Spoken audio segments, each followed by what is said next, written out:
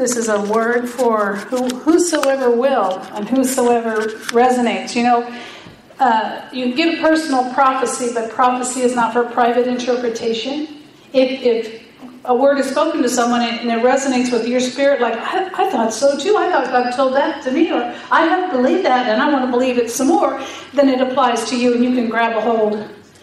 I want to talk to you and you're going to know who you are. As you identify yourself, I want you to stand to your feet because there's a whole bunch of you. The Holy Spirit heard you in your quiet time, and maybe you were talking to your friend or your spouse, and you said these words: if money was no object, I would do, and I would do, and I would do this. I would want to do that. If money was no object, stand to your feet. You know who you are. It's almost everybody. Especially that couple in the back, you both need to stand up. You got big dreams and you got big vision, and God said you're included in this, and that's how this started, because I saw you.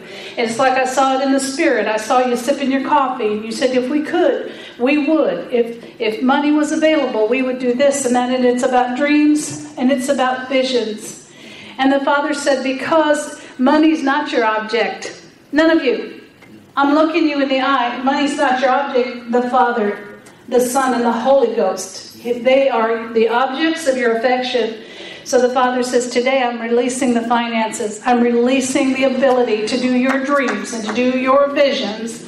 And I break a curse of poverty off of every one of you in the name of Jesus Christ of Nazareth. And I command the resources of heaven to flow to you, the chunk truck to come by your house and drop loads of cash, put it in your bank, bring you inheritances, bring you treasures out of darkness in the name of Jesus. The Father says, you make a list. I'll be checking it twice. You've not been naughty, but very, very nice.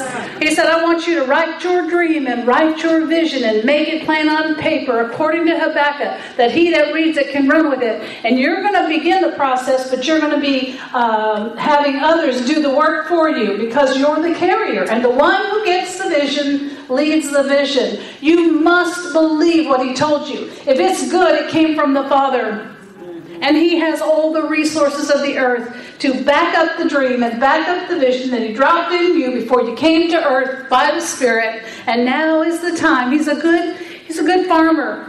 If you plant a crop, you don't spend a lot of money planting your crop, and you don't spend a lot of money when you're watering your crop. But when it's harvest time,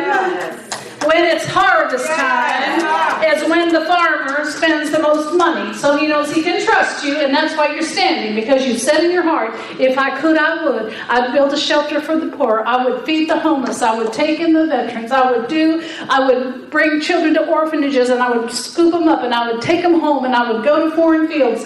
It's all here. It's all in your heart. The Father gave it to you, and you believe that you receive it right now in Jesus' name.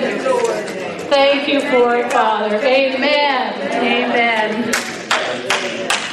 Amen. You may be seated. Yeah, it's still running. Yeah, I did. Thank you, God. Thank you, Lord.